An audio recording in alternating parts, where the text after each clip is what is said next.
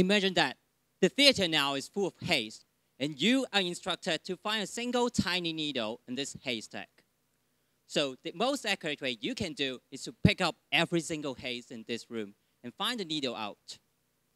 The accuracy and sensitivity of this way is extremely high. However, the time taken is so long. This is exactly like the technologies nowadays used to search for a single cancer cell out of 1 billion normal cells at early cancerous stage, which takes a month or even more to finish the diagnostics or detection for a single patient only. Or more often, a much less accurate device is used for a fast but rough cancer cell screening. That's why doctors keep asking you to have body check, but sometimes they may tell you it may already be too late for cancer treatment. In my research, my task is to build and develop the world's fastest microscope, ATOM, so that the details of every single cell can be clearly imaged by this ultra-fast imaging platform. ATOM is an entirely new imaging method offering 1 million cell images per second, compared with 30,000 cell images per second by the top high-speed camera models.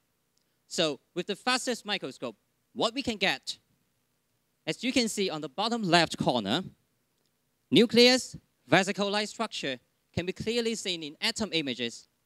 However, on the bottom right corner, only a blurred cell image can be captured.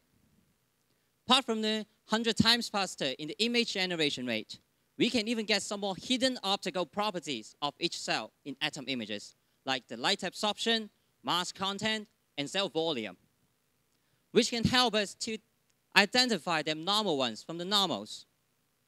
With these terabytes of optical cell images and their hidden details, the accuracy and sensitivity must be higher.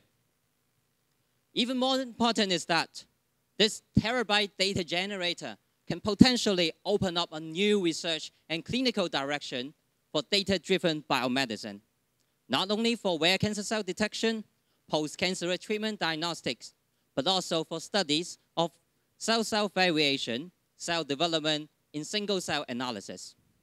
So probably in the future, every one of us will have a machine in our home, and what you need to do is just to take a few drops of your blood and wait for a few seconds. Then you will know if you are suffering from cancer or other diseases based on the development of the world's fastest microscope, ATOM. Thank you.